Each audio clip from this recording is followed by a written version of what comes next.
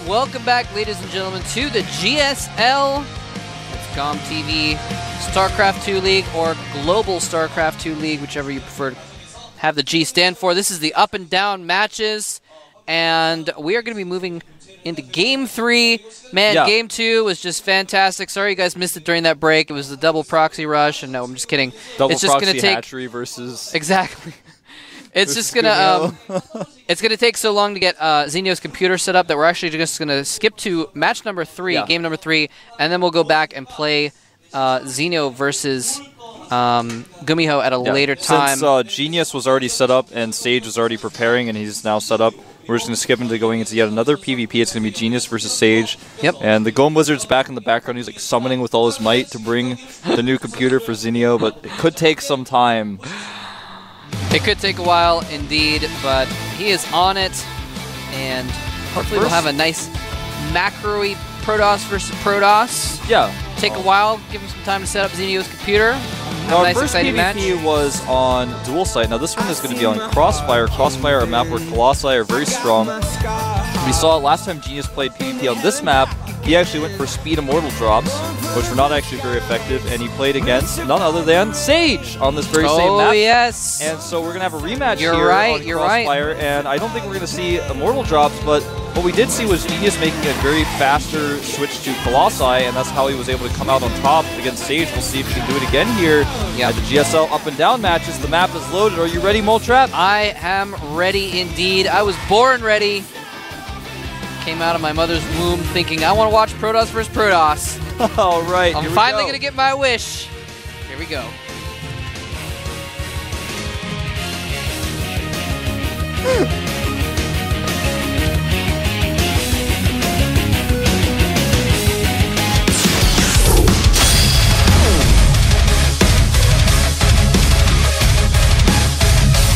I came out of my mother's womb ready to play Protoss, man. Done that all my life.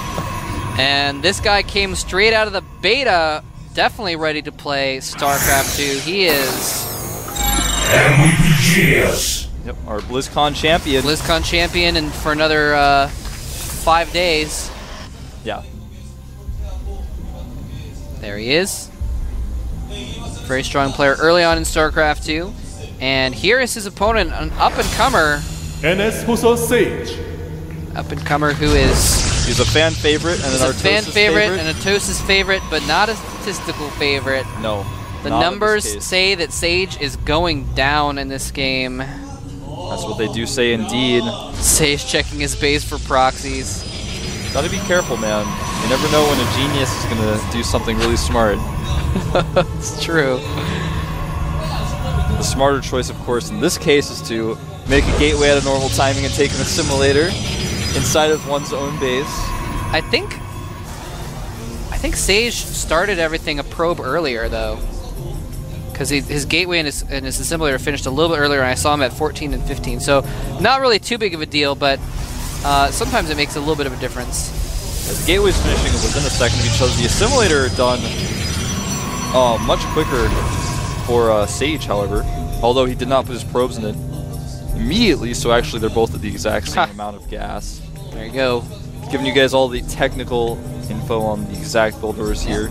Well, we're probably going to see the similar thing to last game, where both players don't really reveal what they're going to go for until after they've got a stalker out to chase the enemy probe away. Sage did get his second gas much faster than Genius. In fact, he's already mining from him, whereas Genius is only taking a second gas right now, so a super early second gas for Sage, and he started his second gateway. He's actually doing a build order that is called the 3-Stalker Rush, most likely. First Stalker coming out here, he's going to Chrono Boost it. He's actually Chrono Boosted his Warp Gate Research instead, interesting. And it's a common PvP build. You get your gateway, and you get a second gateway after your core, and then you Chrono Boost out 3 Stalkers. But in this case, Sage is actually Chrono Boosting his Warp Gate Research, not Chrono Boosting the Stalkers. But when you get those 3 Stalkers out, you use them to control the area around your natural, make sure there are no pylons to kill any units your opponent might be using in the middle of the map, because 3 Stalkers beat a Zealot, a Stalker, and a Probe, which is what you often see. Yeah. And yeah, even if they do have 2 Stalkers out a little bit after that, then Still obviously micro against that. If they have the Zealot, you can just micro away from the Zealot. Now, Genius has made a robotics facility off of just one gate. He's probably going to add some additional gateways just to be safe. I'm really curious to see what we're going to see from Sage, though, as he has not yet shown anything. He's got a probe poised to take a fast Nexus. We may, in fact, see that. Something that's becoming more popular, but it's very difficult to pull up, especially on a map like this one. And he does take the Nexus. It's interesting because he showed the 2 gateways to Genius. Very true. So he showed him those gateways, and so he's thinking, all right, well, Genius now thinks I'm going to 3 Stalker Rush, or Genius at least thinks I'm going to be going for a more aggressive build. So now that he's no longer here, I'm going to take that Nexus that he won't expect me to take. And also, keep in mind, Genius was able to see the super fast second gas, I believe. I believe so, yeah. He was able to see that. So, because he was able to see that second gas, he's going to think, that's why he made his Robo so quickly. He was like, well, even though my second gas was later, I can actually skip a sentry here and just make my Robo because I know you're not going to 4-gate me. You're not putting a lot of real pressure on me early. So now he's just going to kind of sit back, tech up. He's making it immortal right now as he adds another gateway. He's probably going to push out and be a little bit aggressive, but Sage may have enough to hold. He's actually adding a robotic support bay right now as well, and we're probably going to see Genius actually go for a 2 Colossus timing attack. It's a really good map for that. You can use that high ground right outside the natural to bring your Colossi back up so you can keep poking the Nexus, then running back up there, and continue that type of pressure. I think that's what we're going to see. Yep, and Genius's Observer, that's what they're called, just arrives and scouts that expansion from Sage, so he knows exactly what's going on. And yeah, if he just gets 2 really quick Colossi and moves across, I don't think Sage will quite have been able to make use of that expansion enough. It's going to be a little bit close because Sage is starting to mine from that expansion. Yeah, he is making an Observer right now. He's going to want to start an Immortal immediately. He has gone up to 4 gates as well, so that's going to be really helpful in holding this. And Immortals now with their new range are going to do a little bit better against Colossi, but if Genius makes only Zealots and Colossi and then attacks, it's going to be really easy for him to punish Sage for what he's done here. Sage actually making a Twilight Council now. Does start an Immortal as well. Huh. Sage is kind of going a couple different techs. He's getting that Immortal out, but also going for the Twilight Council. Now, he... Actually, does Sage know anything about what Genius's build? Is he... He actually has no idea. He has no idea if he has Robotech or anything like that. That's why he had to make that Observer before the Immortal. And he's going to come in here, he's going to see the Colossus, he's going to see the Chrono Boost on that Robotics, and he's going to actually know immediately, oh no, this is actually going to be so difficult to hold.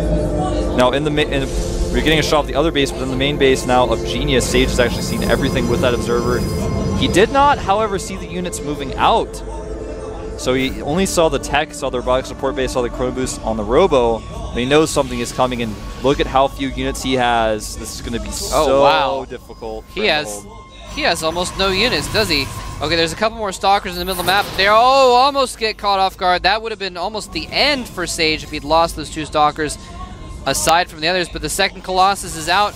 He's rallying it forward to the rest of his troops, and whoa, Sage going for a Warp Prism. He's going to use that Warp Prism to try to drop his Colossi behind the Colossi, or drop his Immortals rather behind the Colossi. It's not going to be easy, and Genius can control this engagement with his Force Fields right now because Sage has nothing to deal with those. Yeah. And look at this positioning though by Sage. He's actually making it so that Genius does not want to engage. He can't engage up that ramp without using his Colossi to step on the Force Fields, and when that happens, of course, the Immortals are going to do a lot of damage to the Colossus. Yep, so Genius is actually going to go around. There are those Immortals in that Warp Prism.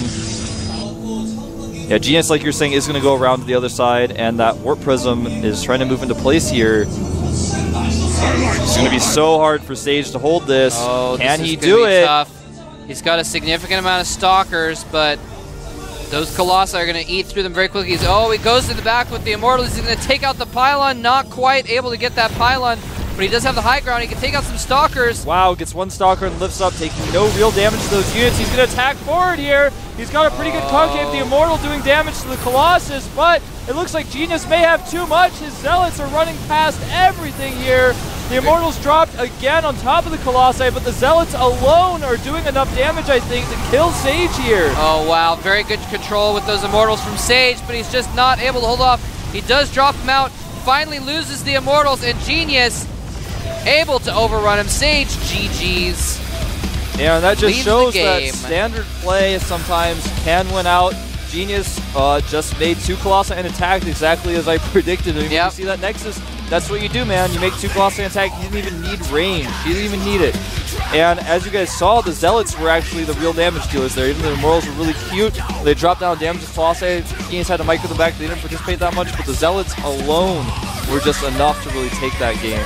Yeah, it was almost a good idea because Genius didn't have any Stalkers to actually attack the Warp Prism.